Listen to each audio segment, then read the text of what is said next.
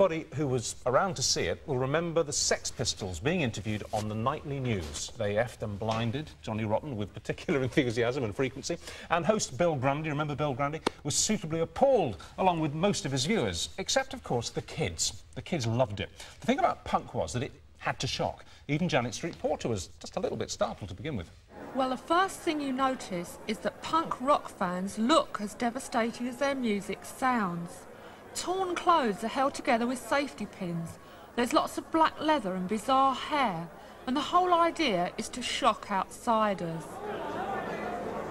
What's your dress made from?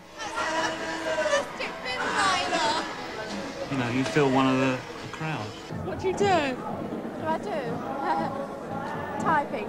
You're not a mouse, you know, like Mike Oldfield fans, you know?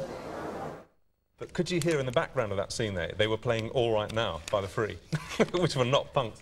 Anyway, incredibly, punk was born 30 years ago, and a lot of those kids you saw in that film are in their 50s now. Music journalist and punk rocker John Robb has written this book. It's called Punk Rock, An Oral History. He's here now with Pete Shelley from legendary punk band The Buzzcocks, which spawned a whole television series, really, Toyah Wilcox, and guitarist with The Damned, Captain Sensible. But no glasses and Redberry tonight. No. They're in a museum in Croydon, aren't they? They are, yeah. It makes you feel old, doesn't it? Because you are old, Captain. They were calling Captain. I said earlier, I said, what are we supposed to call him? And they said Captain, is that it? You have to call him the Captain. Well, You're like Sir Ben Kingsley. If I'd known my career was going to last more than, like, 3 weeks, I would have chosen a better name, to be quite honest. That's the point, isn't it? Nobody thought at the time, nobody thought the punk was going to run and run and run and still be influential, and bands today describe themselves as punk, don't they? Well, I think, quite honestly, nobody cared if it was going to run and run. I mean, it really was the ethos of not caring. If you were young like I was, like a fan, you hoped it was going to run and run because we were so into the music. We didn't want it to end after 6 months. Yeah, so it's been great it's carried on for 30 years. Good, you've got a book out. Yeah, that's even better, getting paid to write about it. Joy, didn't you go to one of the Sex Pistols' very first concerts in Brum? Yeah. And they got booed off? Yeah, I was in the audience. It was on New Street, Birmingham. It was unbelievably bad. But I was talking to John about it, that suddenly all these misfits who didn't know where they belonged ended up in this club that night, and we kind of looked at each other and thought, this is where we belong. But the Sex Pistols were so bad and we did not respond to them, and Johnny walked off after 3 songs. Did he swear at you? Yeah. And we were just completely blank, you know, we did not know what had hit us. We almost needed the education of the next 12 months to tell us that they were going to be really good. Tell me the truth, did you, when they made it huge, did you say, yeah, we were at the Sex Pistols, we were in Birmingham, yeah, we could see it coming, yeah? Yeah, I've been saying it for 30 years. Well, Pete actually put them on in Manchester in '76. Yeah? One of the first gigs, wasn't it? Well, it was the most uncommercial form of music you could imagine. Yeah. Because it was different. It still sounds it, to be honest. Well, actually, it's good we haven't lost it, then. Well, should we have a look at the Sex Pistols? Because they were the first, basically. I mean, a lot of people claim to have been the first, but really, they're the ones that started it, really, yeah. They put it up another level and they made it really exciting. They put the message over to everybody. Yeah. And, of course, the Damned are there pretty early as well, weren't the Captain, yeah. Oh, I think we had the first punk single. It wasn't the Sex Pistols at all. Well, we'll show a clip of yours in a minute, I promise you. But this is Johnny Rotten talking, and it's so interesting. He starts off talking. He's a rebel, but he pronounced his T's. He said it and don't, as you'll hear here.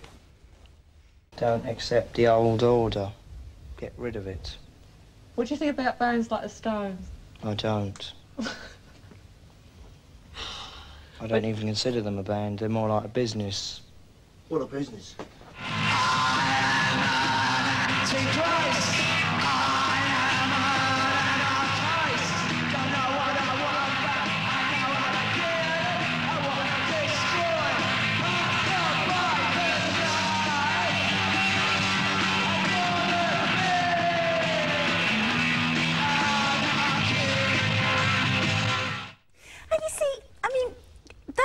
Looks now just as angry as it was at the time. Yeah, it still makes you want to smash things up. It still makes you want to smash that table up. Does it really? Yeah. I'll do it if you want. No. I think that. Did you like it though? Was that your music when you were younger? Well, no, because I was. I mean, when was that? About 1976. 76, yeah, 30 years. I had a little baby, but I had 2 little babies. I had twins in '77. So that whole Queen's Silver Jubilee, and you remember that whole God Save the Queen, and it got to number 1, except they wouldn't let it get to number 1, how would pathetic it? was that? Yeah, I know, but to me, it all passed me by. What about you, Richard, though? Well, I was 20 in 1976, but I was terribly seriously building my career. was being terribly serious about being in local radio and then local television.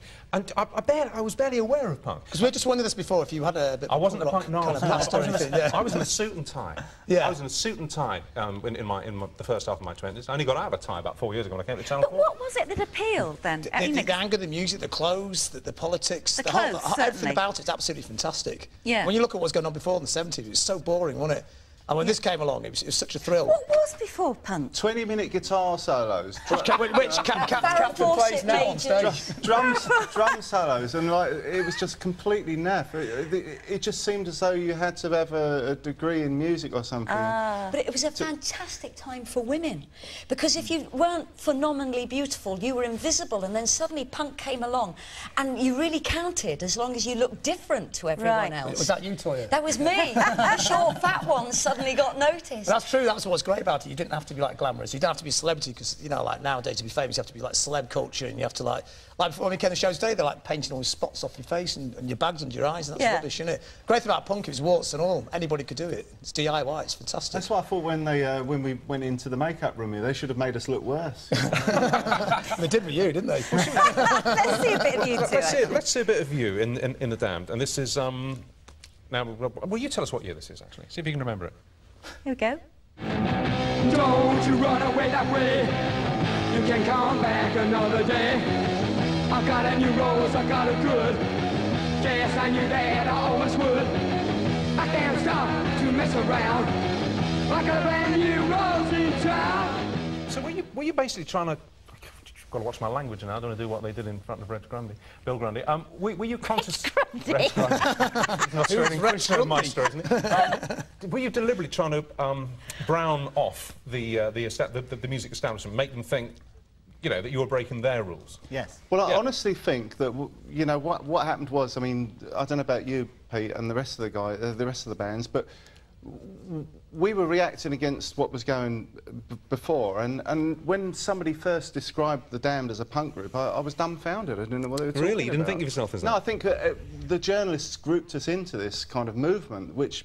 Yeah. You know, which was a reactionary. We were so different to what went before. It's a bit like the Celts. We watched a programme about the Celts on the telly a couple of weeks ago, and you know the Celts never existed as they never called themselves Celts. It was just a name, a label that was given to them. Yeah. It was a good show, wasn't it? What about you? What did you think you were doing? Were you a Celt? I were you a don't Celt? think I was doing. I'm still after that. Yeah, what were you trying to do with your band, with the Buzzcocks? Well, it was this idea that... But that music had become something which you couldn't really get involved in. It was something that other people did, you know. With Moog synthesizers. It was a spectator sport. There's once an early gig we played with Sad Cafe in Manchester. Oh, yeah? No, this is in Blackburn. There would there be was so Eagles much gear on the stage that we had to play on the floor. So it was much simpler. It was just a big amp, 3 guitars, set of drums, and a lot of swearing. Because music is simple. It's simple to do, and that's what... Any kids watching the show should find that out as well. You know, it's like the Arctic Monkeys in Massive now, you know, they only formed a year ago, they started playing their guitars. They sold 1 million records. And How if you fantastic knew is that? 3 guitar chords, and you knew someone who was willing to play those 3 chords, then you could write an album. So does that mean that the early bands were a bit rubbish then? No way. They weren't rubbish because the energy and the ideas were fantastic, but they weren't from that middle-class, over-educated background.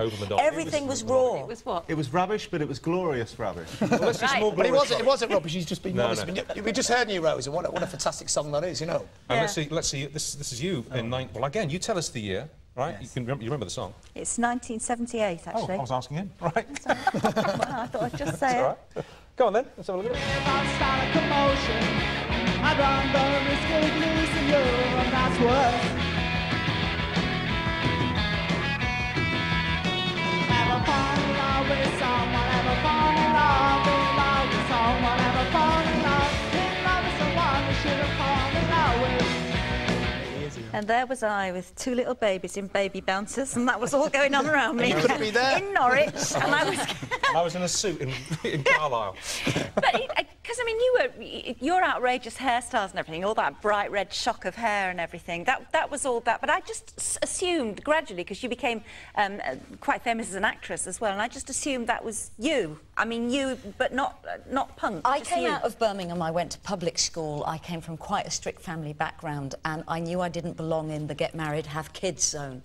And punk allowed me to really express myself, and I started dyeing my hair when I was about 14, much to my mother's dismay. And then when I moved to London and really discovered punk, I felt like the outsider that had found a home, because I just was not like your normal, quiet, attractive woman. There was just nothing like that about me. And when you look at Susie Banshee and Jordan, who are behind us, you know, it gave us... The real Jordan, not the real Jordan, yeah. It gave us the freedom and the confidence to just be different from what we were expected to be. All right, guys, thank you very much. We should say it's a really interesting book, this. It's a really good read. Punk rock and oral history. How far have you got into it, Richard? I finished it, mate. Finished it in bed last night. Don't you quiz me. Please buy it. I need the money. It's out now. After